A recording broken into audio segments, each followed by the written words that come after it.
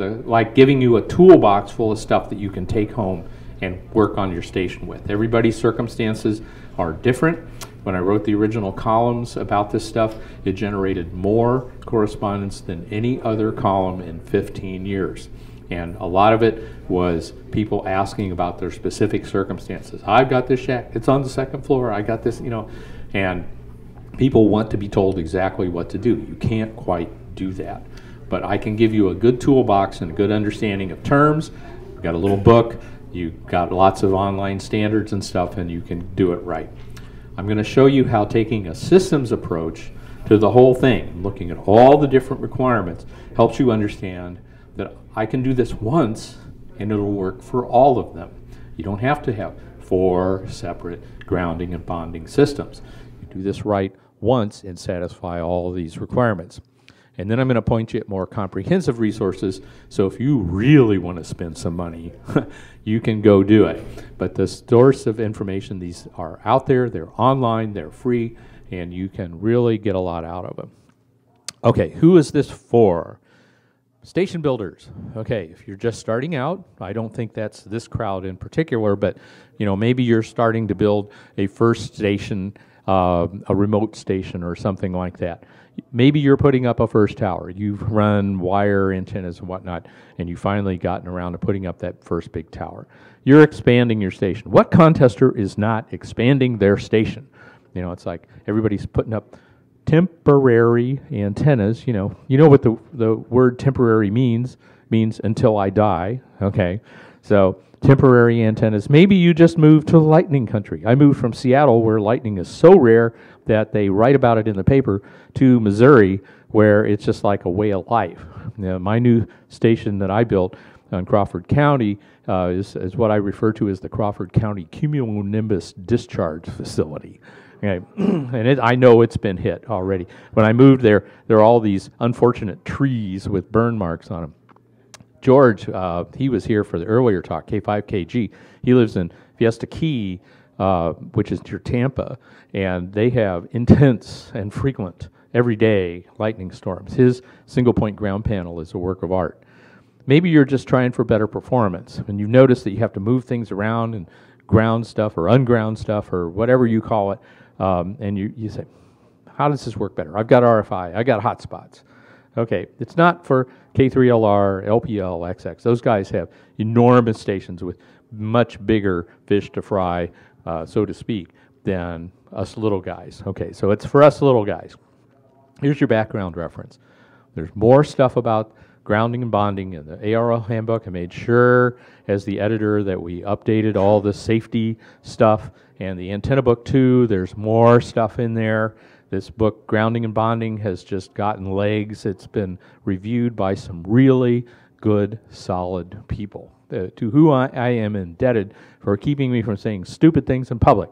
Okay, I'm not a grounding and bonding expert per se. I'm not trained in that. I'm an electrical engineer. I've learned about all this stuff, and my function here is to collect all this stuff together because it was spread out in all these different resources, and they talked as if the others didn't exist.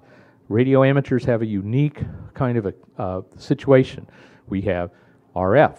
We have RF at low frequencies. We have RF at very high frequencies. We have AC safety concerns. We have all these different concerns, but the information was sprinkled around. So I tried to collect the good stuff and put it in a book for you. The NEC handbook. Get the handbook, the big thick one, not the little one that just lists the code. The code is great with a bunch of rules, but they don't tell you much about the rules. The handbook, the big thick one, gives you pictures and text and rationale and shows you how to do stuff right and when certain things apply and when they don't apply.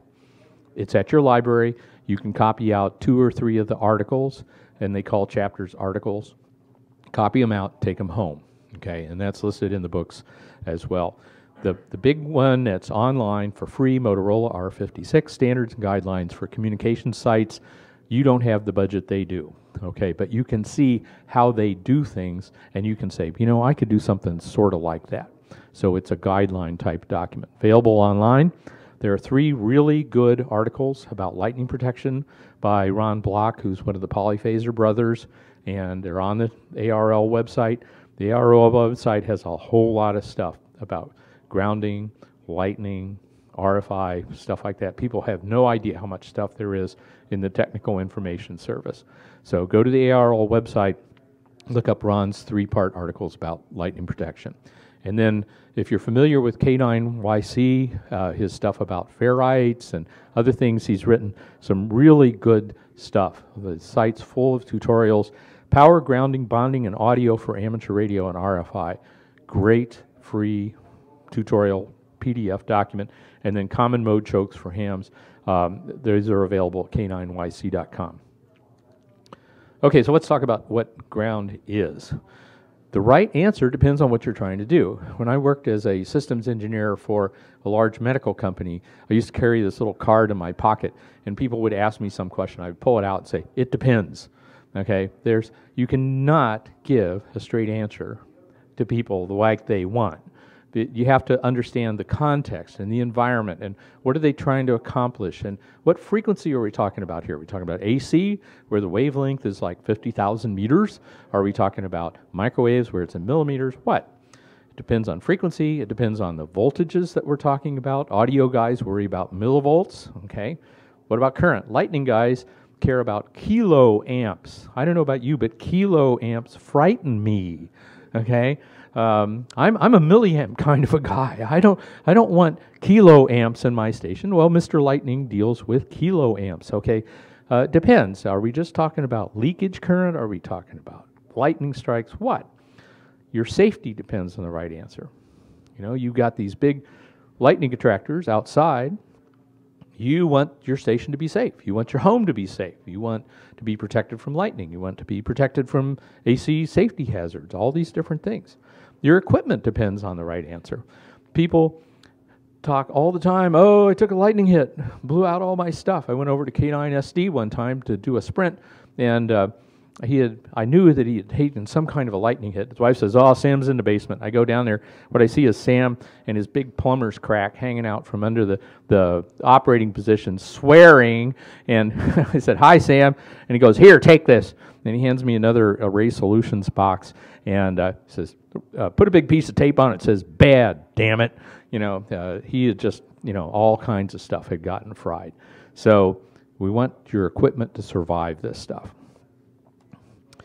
Your sanity depends on the right answer. Let me tell you, you can chase your tail. If you don't understand the meanings of the word and the techniques and what you're trying to do, you can chase your tail for months trying to solve an RFI problem or some kind of feedback problem or something like that. So we're going to try to get the definition straight so you can always go back to point 0 and work it through. Ground can be a noun, a verb, and an adjective all at the same time. Okay, I grounded my station with a ground connection to a ground rod, you know, and you're using the word over and over and over again. That was another thing I learned as a systems guy, is you can hear people having a conversation and they're both nodding up and down, and you listen to both of them talking and you realize they're talking about completely different things. Okay, grounding is exactly that way. It can be a noun when you talk about an earth connection. And the British have gotten rid of the word grounding entirely. They call it earthing. Okay, when they mean a connection to the earth, they call it a connection to the earth. Okay, that helps. It could be a local reference potential. Well, the ground of an op-amp circuit is just the minus of your power supply. It may be the ground plane or whatever. It can be anything from a connection to the earth to a tiny little tie point inside of a circuit. It can be a verb where it's an action to connect something to the reference voltage. I'm going to ground this op-amp pin. I'm going to ground my tower. That means you're connecting something to a reference voltage. It can be an adjective. Ground conductor, ground system, ground lead. Okay? So you need to understand how you're using the term and use it judiciously to mean exactly what you mean it to mean. And there are fuzzy definitions. We've got to stop using the term RF ground. There ain't no such animal. There is no single point of contact that is at 0 volts at RF at all frequencies. It doesn't happen. Okay, the best you can do is make things the same voltage.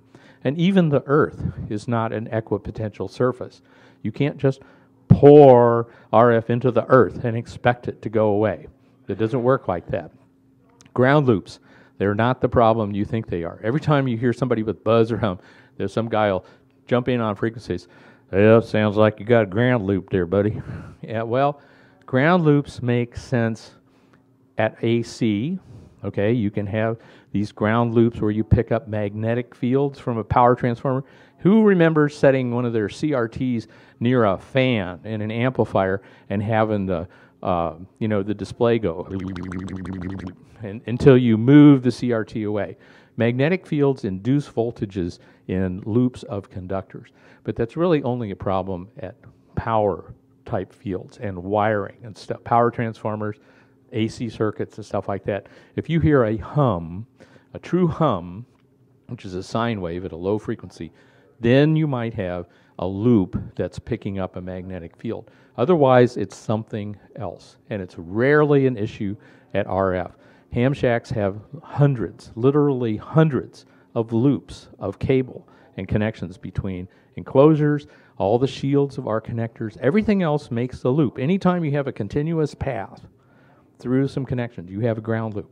So it's really not the problem you think it might be. When you talk to somebody about single point ground, if you talk to an electrician, what's the wavelength at AC? 50,000 meters. Single point means small, short, compact with respect to a wavelength, okay? So a football stadium can be a single point ground at AC, not literally, but it can be something very, very big. Whereas at 20 meters, a single point ground needs to be a few feet, maybe even smaller than that. And at VHF, single point means something about this big.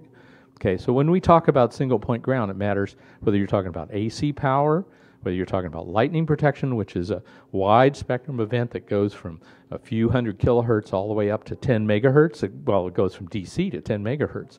So single point to Mr. Lightning means a lot of different things. And single point for your RF means something else as well.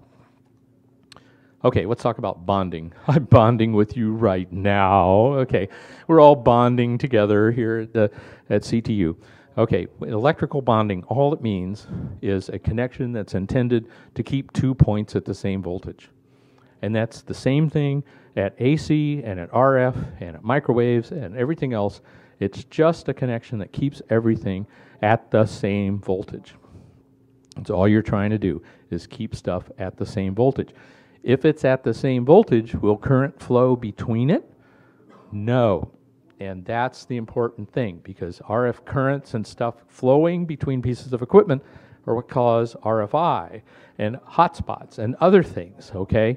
So you want to keep everything at the same voltage so that you don't have these hotspots, so you don't have current flowing into your audio circuits and getting into your microphones and all sorts of stuff.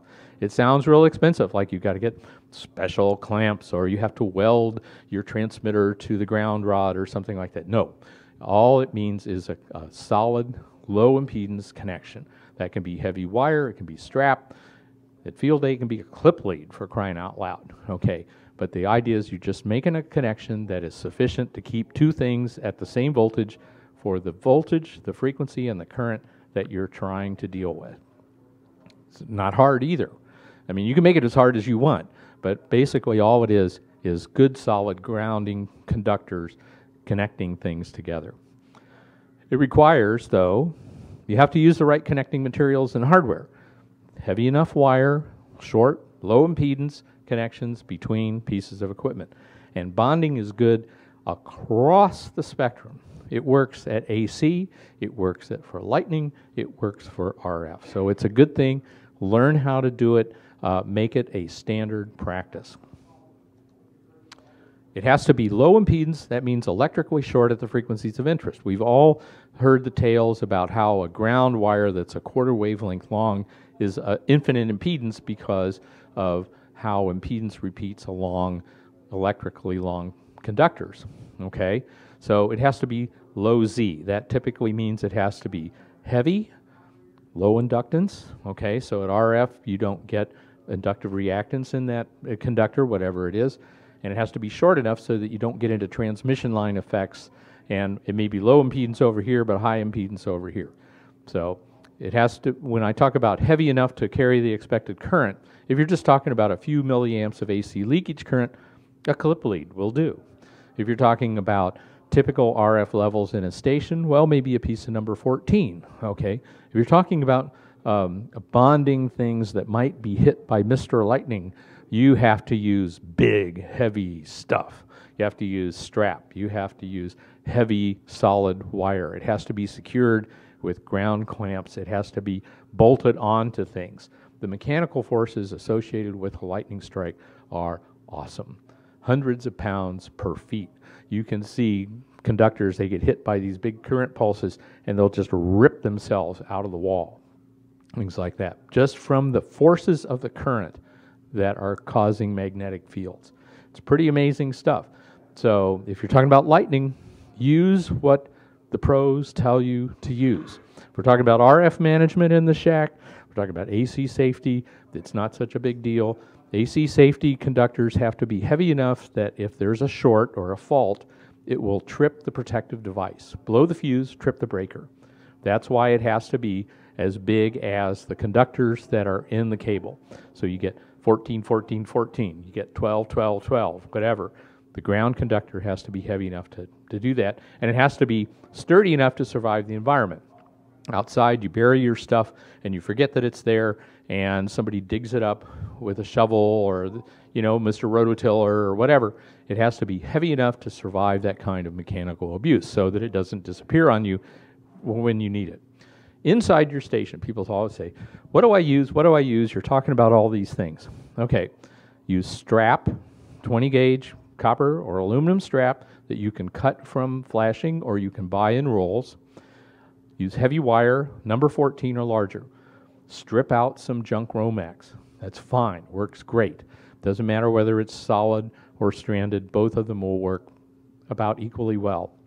If you have to use braid, if you use the flat weave braid, the silver tin stuff that you can buy in flat rolls, that's the stuff to use. Do not use the stuff from old coax. Don't strip the jacket off and use the braid. Why? Because that braid is designed to be protected by the jacket from water, and it also compresses all those tiny little connectors, the conductors together, so they keep connected to each other. The minute you take that jacket off, you expose the raw copper to oxygen, which corrodes it, and all the other nasty things that you have, water, which is we all know is bad, and it loosens up. That's how you get it off the center conductor, don't you? You kind of loosen it up a little bit and strip it out. Okay, that means the connections between all those little conductors are no longer good. So what you wind up with is a degrading piece of contact stuff, and it can generate noise, it can cause all sorts of problems. So don't do it. If you want to use old coax as a grounding conductor, leave the jacket on. Twist the grounding stuff at each end, use it as big fat wire. And do not use braid outside or anywhere it can be exposed to water or corrosive chemicals. Even the flat weave stuff will not work there. The standard in commercial installations is 20 gauge strap. Get some, use it, and save that old Romex that we never throw away because we might need it someday. Okay, this is good for grounding. Safety, safety, safety. I mean, everybody says, oh yeah, safety. We're manly kind of guys. We don't need this safety crap. And we ignore all the safety instructions, and a lot of things kind of overdo it on the safety instructions. Don't be the guy that said, I didn't think it would happen to me. Okay, follow the rules. You won't regret it. And your authority having jurisdiction, whatever that is, the county, the city, your landlord, the local code, it's law, okay, and that can affect liability, it can affect insurance, a bunch of other things. Follow the code. Even if the code diverges from NEC, follow the local code. There may be reasons, really good reasons, for why the local code is different. You may have soil characteristics, you may have power system characteristics, you may have any number of things that cause you to have to do something special in order to be safe. So follow the rules. And if you don't know what you're doing, I'm sorry, I said the bad words for men, don't know what you're doing. You know, we don't want to admit that we don't know what we're doing, okay? But sometimes we don't, all right? This book is available at Home Depot. It's available online, costs 20 bucks. Best 20 bucks you'll spend. Shows you how to do everything in your house. How to connect appliances, how to do that weird 4-wire thing, how to connect to your circuit breaker box, how to ground stuff, when you don't ground stuff. All these different things in this book, or we could always hire a professional electrician to come in and do it right, but know what you're doing, or find out, or hire somebody that does. AC safety grounding. It has several names depending on where you are in the country and how old the electrician are that you're talking to. It can be equipment ground. That is the new official term that you'll see in the NEC. But it's also commonly referred to as third wire ground, green wire ground. It's that wire that goes back to the circuit breaker box. It has two purposes and two purposes only. One is it provides the path back to the AC common point for your power system if you have a fault. Short circuit, leakage current. It's a safe path back to the reference voltage in your house or your vehicle, or your building or your residence, whatever. It stabilizes the AC power voltage during faults or transients like lightning, or the guy hits a pole down the street and knocks the phases together or something. And all these ground connections, your ground rod at your house, and that wire that comes down the pole and goes around the butt of the pole into the ground, the thousands of connections stabilize the power system voltage. That's the only thing those are for. It has nothing to do with RF. That's it. Here's your AC power.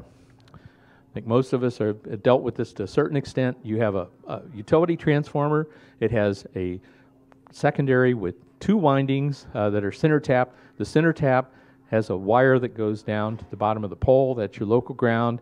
And that's also your neutral that comes to your house. This is two-phase residential wiring, and you've got two phases, and they come to the main breakers that disconnect things from your circuit breaker box. There is a neutral bus on the left, and there's a ground bus on the right. Those are not tied together as it comes from the store. If this is your primary box, you want to have a main bonding jumper that goes between neutral and ground. And then from the ground, you have a connection to your local grounding electrode. That's the official term for that. So you need to have a ground rod outside the house. The ground part is mounted directly on the metal of the box. If you have a box and you go home now and you open up your box and you unscrew the panel and you look in there and you do not see a main bonding jumper, or you do not see a connection to a ground rod, you need to talk to an electrician. And I'm building the station in Crawford County where they have no building requirements whatsoever. None. There's only one, and that is you cannot poop directly into a stream. That's it. And they will write you a letter to that effect. That is the only rule. Okay. My house didn't have a grounding conductor. It didn't have a butt wrap on the pole. It didn't have anything. Okay. This is rural Missouri. If it didn't burn down, it's okay. All right, so I've had to install a lot of stuff. And I asked my electrician, would it be okay, if I put a extra ground rods outside? And he looked at me and says, can't have too many grounds, So, it's just a thing you need to pay attention to. You assume, especially if you live in an older house, that this is all done correctly. It might not be. And that has a big effect on lightning protection and AC safety. If you do put in your ground rods, this is the way to do it. They want two now, not just one, because one is single point of failure, right? You hit it with the lawnmower, suddenly your house is ungrounded. You have two ground rods. Use the right kind of clamps. The one on the left is called a GC style ground clamp, and it has a little screw terminal on the top so you can stick in a big ground wire. It'll handle up to number 2. And then the one on the right is called an Icom clamp. These are rated. You go to Home Depot or Lowe's or wherever, and you buy these bronze clamps, and make sure that if you're going to bury them, they're rated for burial. If you're not, if they don't say rated for burial, you're not supposed to bury them. Okay, leave them up in the air where you can see them. Ground rods should be no closer than how deep they are, and typically about 6 feet apart. How many people have done a CAD weld? Isn't it fun? Oh, fire is good. Fire burn. Okay, this is a picture of the result of a CAD weld thing. I got my tower, got ground radials that go out into the dirt, number 2 copper, and I went and got some of these CAD welds. DX Engineering sells them. They're $8 or $9 a piece. You get the right size. You got to have the right size cubicle. They have to be exactly right, but boy, are they fun. You put the little cubicle on there. Fill it with the magic powder, and then you stick in your wires, and then you put the igniter on the top. You put the lid on top of that, and then you spark it. Sparklers also work, and then you get an extra bonus firework too. And I thought, if you go to KF7P and look at his YouTubes, he's got a YouTube of how you do this. And I thought, he must have speeded up that part where it melts. No, it takes about 1.5 seconds. You light that stuff off, and it goes, whoa, like that. And suddenly you've got molten metal at 2,000 degrees dripping out of holes and stuff. It's cool. Plan on screwing one up, okay? So buy an extra one, and then go out, and when you do this, you can bury them. They work forever. You'll never have to dig them up or look at them when you do them right. Good stuff. Bond all of your earth connections together. The cable guy comes, he puts in a ground rod. The telephone guys, they have a ground rod. The AC service guy, he's got a ground rod. You've got a ground rod outside your shack because the handbook told you to. Okay, they're all different. Are they connected together? Well, sort of, okay, by dirt. How conductive is dirt? Not very. Okay, so you've got like a 20, 30, 50 ohm resistor between all of your ground rods. Is that going to tie things together when Mr. Lightning comes for a visit? It is not. Okay, so you need to get a roll of that number 6 or number 2 or whatever you got. Whatever your brother-in-law has from his last construction job, get a roll of that stuff. Connect all of your ground rods together and put in extra ground rods. This is called a perimeter ground. If you can go all the way around your house, terrific. If you can't go all the way around the house because of the driveway or something, go as far as you can. Put ground rods every 8 to 10 feet. Okay, that gives you an extra connection, and all of your grounds are together. And so when Mr. Lightning comes for a visit, everybody goes up and down together. It's like a floating dock. Okay, when the big wave comes, the dock and the boats and everything go up and down together. If some of the dock is tied down and some of the dock isn't, it tears up the dock. It busts off the boats. You have trouble. Let it all go up and down together. And you do that by bonding all of your earth connections together. Okay, Mr. Lightning. You can't steer Mr. Lightning.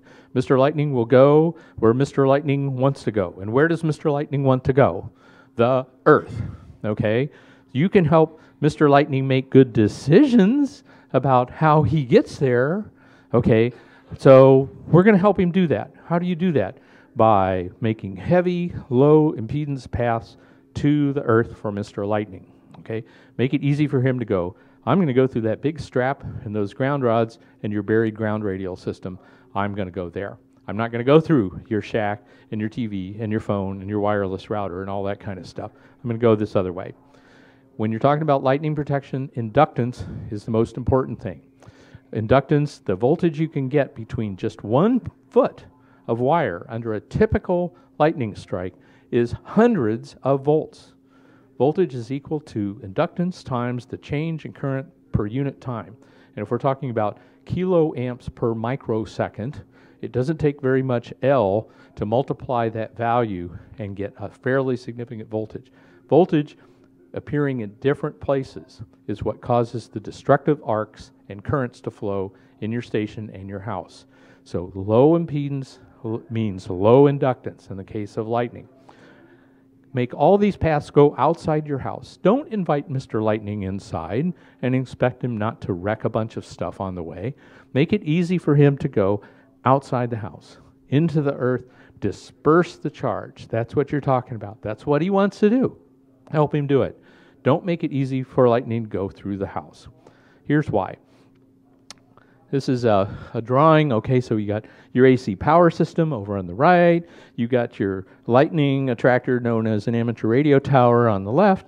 And you've got a nice ground rod there. Your nice little outside entry panel goes to your radios. That's hooked up through the power system to your AC service. Okay, Mr. Lightning comes and hits the antenna. What happens? It comes down the tower, comes along the cables, and some of them will go into the ground at your external ground panel. But there's this other path through your house, a fine path through the radios, through your power supply, through your AC system to get to that ground rod. Terrific, Mr. Lightning doesn't care. And on the way, it destroys a bunch of stuff, wrecks your radio, blows up your TV, all these kind of things. You don't want to do that. You want to have this external system with lots and lots and lots of ground rods, radials, stuff that's buried, lots of conductor buried in the earth. So when Mr. Lightning comes along, say he hits the power system, which is actually much more probable, he comes to your service entry, what does he see? He sees that path through the house, but he says, oh man, look, this is a great set of connections, a lot of ground rods, low impedance, low inductance, I'm going there. Okay, and inside, you've got everything tied together.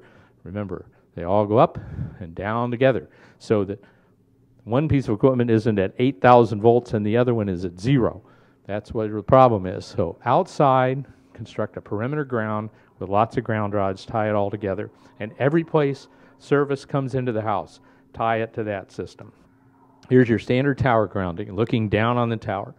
Mostly, I think everybody knows that you have to have a ground rod at the tower, and you should have one for each leg, because you never know where the lightning is going to concentrate itself. So then you tie them all together with the ground ring. I got a big chunk of tinned number 2 wire. It wasn't cheap, but it wasn't that expensive either. And if you root around, you can sometimes find surplus and tag ends and stuff like that. We're not talking about wiring a commercial facility here. We're just talking about ham safety. So we don't need hundreds and hundreds of feet of this stuff. If you want to go the extra mile, and if you live in a lightning country like I do, you dig like a 30-foot trench or a slit trench or something like that, and you run some more radials out along this, and you put in some ground rods. That's where I use the CAD welds, and you bury it all. So now you've got these nice paths for charge dispersal. If you talk to the cable or cell phone guys that put up these towers and stuff, a lot of them are on mountains where they have rocks and things. And so how do you ground these things? Radial systems. We just spread the charge. We just dissipate the charge, and we get a lot more mileage out of that than we do trying to pound in ground rods. So if you have a compromised ground area, soil, we've got rocks and all this kind of stuff, ground radials will do it. This is an excellent way to ground a tower. Bond your feed lines to the tower. Remember what I said, L, DI, DT, okay? You can get 100,000 volts between an unbonded feed line and a grounded tower if you don't bond them together. I don't know too many coax jackets that are rated for 100,000 volts. Okay, so what happens? Well, you get arcs from the outside of the coax, the shield, through the jacket to the tower leg. And so you get these pinholes or slits in your jacket. And so even if it doesn't blow up the stuff inside the coax, suddenly you've got water in there. You've got an arced point. You've got damage. Okay, so the solution here is to bond your feed lines to the tower every 50 or 60 feet. You've got a real tall one every 50 or 60 feet. Yes, it's a pain in the ass, okay, but it keeps your feed line at the same potential as your tower all the way down. Okay, that's important. This is a DXE product. It's a nice little galvanized clamp that you can put on a tower leg, and it's got holes for these little bulkhead things. You can also buy nice little cable grounding kits from Andrews and other places online, eBay, Amazon, and they're just basically little straps. At some point, you have to open up the jacket, you have to make a good connection to that shield, and you have to tie that to the tower. And then you have to, waterproof it all again. You'll get real good at it, but bond your stuff to the tower. If you've got an insulated tower, minor insulated in Missouri, what I made is a spark gap. This is a picture from Tom, WHAI, over on the right. Tom's got a 300-foot tower on a hilltop on a mountaintop in Georgia. You think he knows about lightning? Yeah, he does. He's got a great website about that too. What's that question? Okay. All Tom did was down at the bottom of the tower where he's got his base flange, he took a piece of regular old copper pipe, hooked it up to his ground radials and all that kind of stuff, and he just bent it until it was close to the flange. Made a little spark gap. We've all read about using spark plugs for open wire line at our grounding panels, you know, and we gap them down to where maybe it's a millimeter. You get about 30,000 volts per centimeter. So squeeze it down. He says that arc's over at about 3,000 volts. I don't have power amplifiers that are going to generate more than 3,000 volts at the base of my tower. So I gap it down, and Mr. Lightning comes down. He jumps from the tower to the grounding system. Once an arc starts, the voltage between the two electrodes is very small compared to the voltage that made it arc, and it'll stay small until the current gets so low that the arc cannot continue to sustain itself. Then the quench of the arc, it goes back to whatever voltage is still there. But I assure you it's a lot lower than what caused it to arc in the first place. So it can be very simple. You don't have to buy expensive stuff. I talk about single point ground panel for your station. This is a typical kind of a recommendation. This is not an instruction for you to go home and drill holes so things look just like this. Get a panel of aluminum or a panel of copper. You can buy them commercially, you can make one, put it on the outside of your house where your cables come in. Separate the cables into protected and unprotected zones. Do not lump them together, even though the bundle looks nice and neat. You don't want to give lightning a path around your grounding panel. So have your bundle of protecteds and your bundle of unprotecteds, okay? What's on there at the left, the PLDO, is called a protected line duplex outlet. Basically, it's just an AC outlet with a bunch of inductors and MOVs and stuff inside that clamp any surges or transients. And then you power all of your gear off of that protected line. You can buy them with two outlets, 6 outlets. You can buy them in a wide range of stuff. Isobar makes them. They're available online. Then you have your coax lightning arresters with the little gas discharge tubes in them. A number of vendors sell those. And your telco or your rotator protector in another little box. And all of these things, all of their ground connections are mounted onto this same panel. So they have a very low impedance, direct, short connection. Everybody's going up and down together. And then there's a big connection to your earthing perimeter ground system. And then there's another big connection to your RF ground plane or bonding bus inside the shack that we're going to talk about in a minute. Remember to keep the protected stuff away from the unprotected stuff. This is at the outside of your house. Here's some examples. This is the PLDO, protected line duplex outlet. Polyphaser sells one of those. There's one over here on the right for data and telephone communication. It's got gas discharge tubes and MOVs in it. And then down here are some typical lightning protectors. And the lightning protectors, some of them have capacitors in them. Those cause the gas discharge tube to fire a little quicker, but they also block DC. So if you are sending DC along your power lines out to a control box, relay box, or something, or even AC, low frequency AC, make sure you get the right kind of lightning protector, or your system will stop working and you'll wonder why. It's because of that series capacitor that blocks it. Here's some examples. This is from my Crawford County cumulonimbus discharge facility. I have 3 layers of lightning protection in my system, and each one has a single point ground panel. This is the big one. It's in the barn. I figure if we're going to burn something down, let's burn down the barn, okay?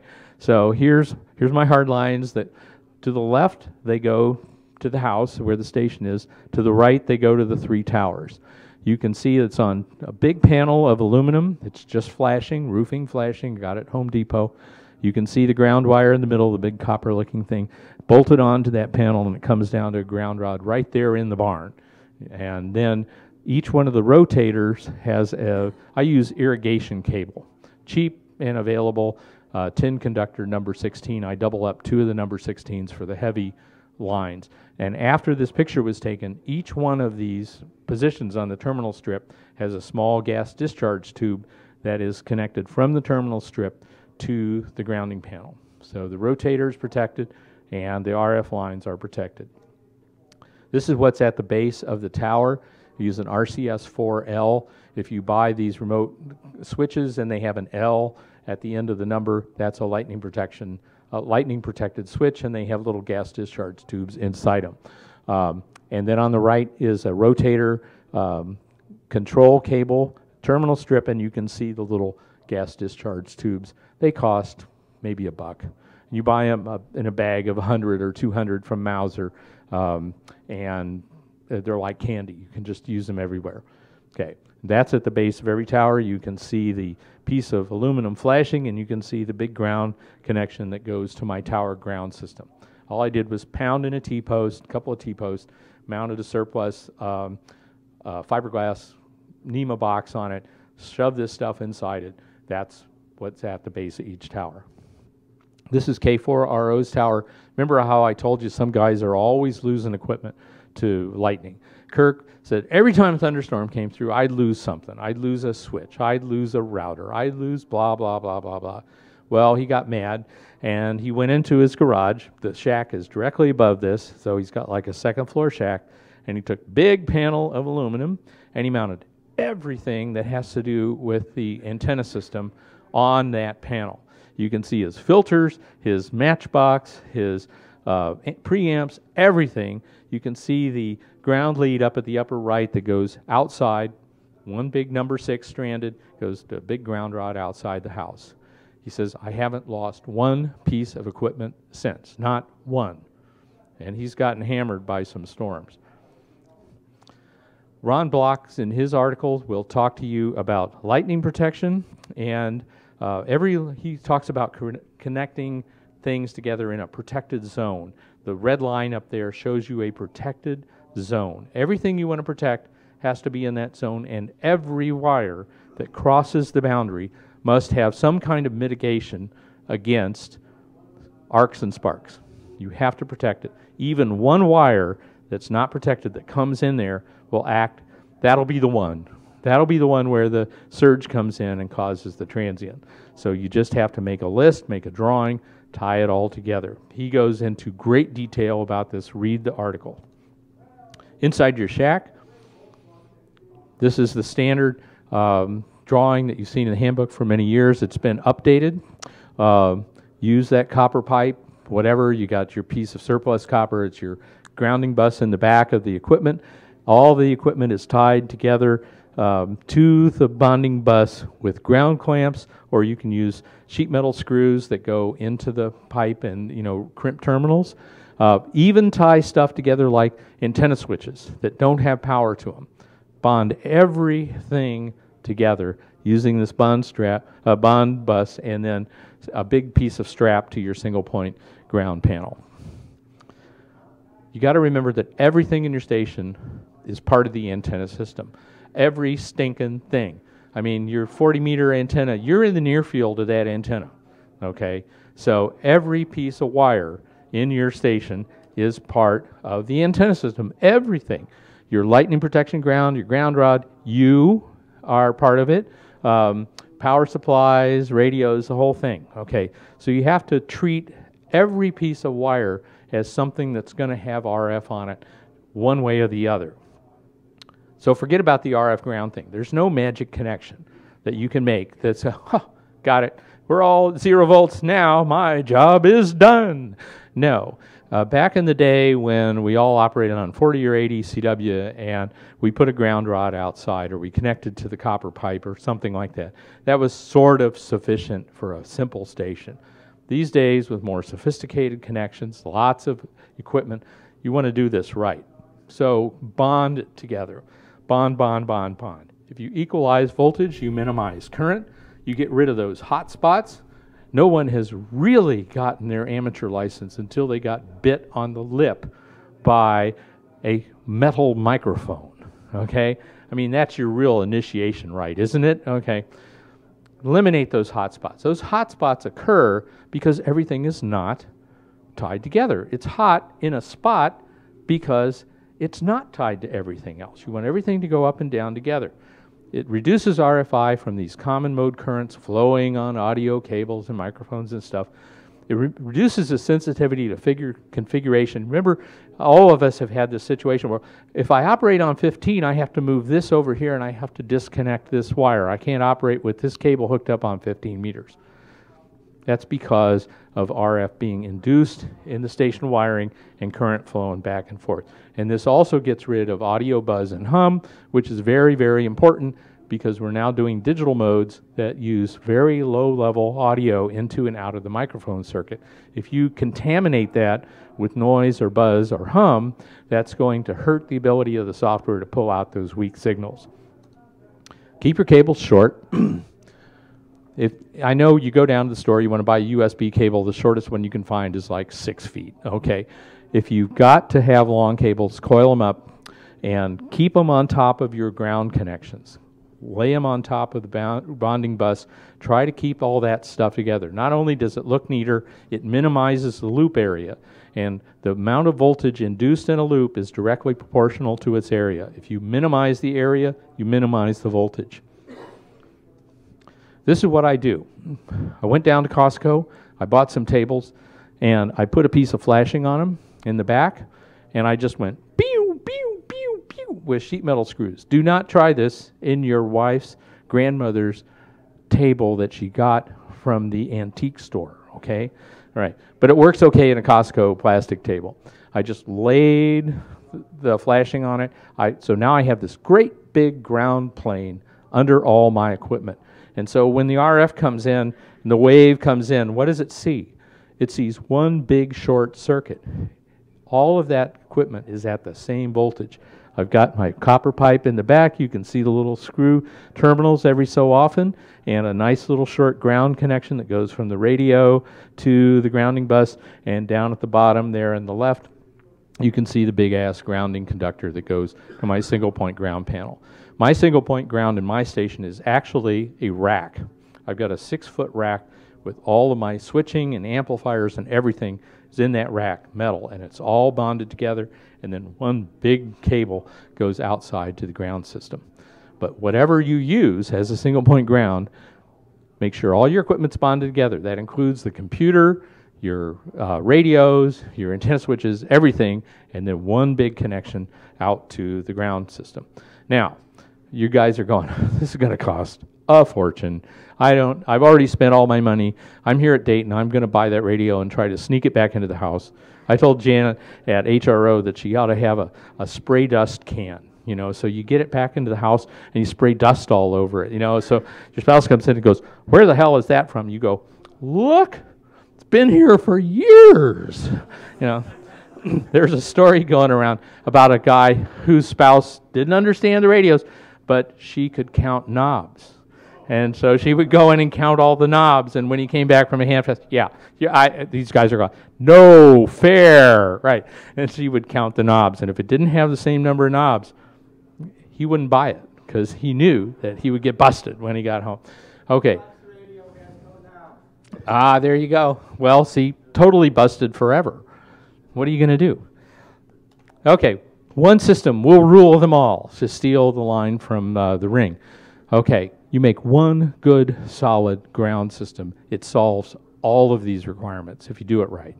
If you're rebuilding, you're just starting, whatever, do it once, do it right. And remember, all currents flow on all wires.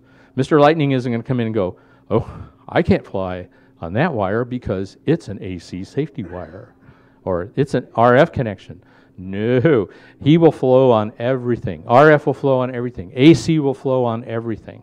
So make one good, solid system with all the right parts and pieces, and you won't have to do it again. It solves all of your requirements at once. This is kind of the overview of what it's supposed to look like. You got your tower out there. You got your grounding at the base of the tower. Maybe you got some radials. You bond the tower to your perimeter ground that goes around the house. People say, how far does the tower have to be before I don't bond it? If you look at the standards, anything up to 200 feet, they require you to bond stuff together. The military says 200 feet. Some of the commercial standards are more like 50. But it doesn't hurt anything. The problem is your bonding wire gets so long that the inductance makes it useless at lightning frequencies. But bond it all together. Can you use the shields of your feed lines? Yes, but you have to verify that they're all solid. And what happens if you disconnect a feed line that was serving as your ground connection between two spots? So use a bonding conductor, then you don't have to worry about it. You got your single point grounding panel, you got your AC power panel. Inside you have an RF bonding bus. Everything's tied together. It all goes up together and down together. This is in the book, and these slides will be online. Basically, it shows a schematic for taking one of those protected outlets, where all your ground connections are, and how you use protected AC outlets elsewhere in your shack. So you can make a great big protected power strip out of the heavy-duty stuff if you want for yourself. Here's your additional resources. National Fire Protection Association, they're the NEC publishers. They have a lot of good app notes and stuff. International Association of Electrical Inspectors, they have training materials for inspectors. If nothing else, you can find out what the inspectors are going to try to bust you for, okay? So you can go in and learn what they're looking for. They are looking for certain things, so do those things. Mike Holt Enterprises is a resource, training, continuing education for electricians, lots and lots of tutorials, practice tests, drawings. Polyphaser has tons of stuff. Their white papers are still out there with all this stuff on lightning protection. And they have some stuff that's specifically for hams. Lightning Protection Institute has a bunch more stuff too. Here's the standards. FAA document on practices and procedures for lightning. IEEE standard 1100, that's not cheap, but you can get it through interlibrary loan. And Mill Handbook 419 is also online, and that's the big military standard. I report that at an IEEE conference, a guy went and was giving a talk on EMC. He held up two books. One was Mill 419, and the other was my stupid little grounding and bonding book for the radio amateur. I mean, all right, and you know, the ultimate validation is when you publish something like this and the electricians don't jump on you every chance that they get. The electricians loved the book. I don't know how I managed to do that. It was all my reviewers and, you know, all these guys that helped me keep from doing stupid stuff. So hopefully we've started to collect this kind of material together to help you do the right job once with reasonable amount of material and confidence that you've done it. So basically that, oh, here's some books. R.R. Block, The Grounds, is out there. This RAN book is, if you really want to get into it, read the RAN book. And the ARL Technical Information Service, Electrical Safety, Grounding, and Lightning Protection. Tom, WHJI, has a great website on it. Just Google WHJI ground, and you'll find it. Lots of good drawings and stuff. Are we done yet? Yes, we're done. Thank you so much.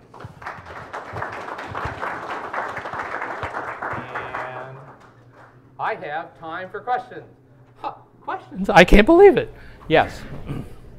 Someone I know has an artificial ground that they got from MFJ. It seems to work well. Can you comment? A friend of his has an artificial ground. You've seen these systems. MFJ sells one. Well, first of all, it's not a ground. Okay, what it is, it's like putting a weight on your tire. What it does is unbalance your system at the point at which you connect it to create a low impedance. At the end of the wire that the artificial ground is connected to, that you adjust or switch, that's a pretty high voltage spot. So what it's done is move a high voltage spot out to the end of the wire. Pro tip, do not put counterpoises under your station where you can step on them in bare feet. Don't ask me how I know that. Okay. But all that is a weight on your tire. Other question? Yes, sir. You have a slide where you showed the gap between the ground rod and the tower. Why don't you just put a jumper across it? That was an insulated base tower. Okay, so basically he just created a spark gap. The rest of the base of the tower is really grounded. Yes? How about the commonly installed single-point surge protectors that are put in your service? Oh, the whole house surge protectors. Those work for AC transient stuff. And there's a difference between the way the AC people talk about common mode and the way we do. Common mode to them means hot and neutral, and they don't care about ground. We care about ground. Those take the place of Oh, the protected line duplex outlet. No, they do not. They will help, but they will protect a lot of the stuff in your house. But for things that are all connected to antenna systems and things like that that go outside, you need the extra level of protection. Yes. How important is it to measure how PS and ground electrodes? I'm sorry. How How important? important is it to measure the actual PS and ground electrodes? I mean, if you don't know your soil's height or things. Okay. How important is it for the length? Oh, to measure the impedance. Well, how are you going to measure it? You're going to measure it at DC. You're going to measure it at AC. You're going to, it's a wide spectrum thing. The rules that are out there have been devised so that they work with high confidence over a wide range of applications. So if you follow those rules, you'll have the same confidence that it will work. You could probably devise something in your specific circumstances that would work a little better or a whole lot worse. But there's no real point to it unless you have extraordinarily unusual circumstances. Follow the main recommendations and you'll accomplish what you need to accomplish almost all the time. I wish we all like to optimize things, and engineers love optimizing things, but this is a very hard problem. Yes? My car has a totally fiberglass body. What do I do with my mobile antenna? His car has a fiberglass body. What does he do with a mobile antenna? You can use on-glass whips and stuff like that. Typically, someplace is a metal chassis that holds it all together, although I think Tesla is probably working on a foam car at this point. But find that bonding chassis, like a trailer hitch or something like that, and connect to that. That's pretty much all you got. Or you can put something underneath like a trunk lid, like a big piece of metal, and use that as your ground plane. You can put radials under a VHF stuff. That's about all I got for you. Yeah. The ground radials for your tower. Now you were saying about 30 feet. I've also been told that they should be as long as the tower is high. Is there a diminishing return? 30 feet is a point of diminishing returns.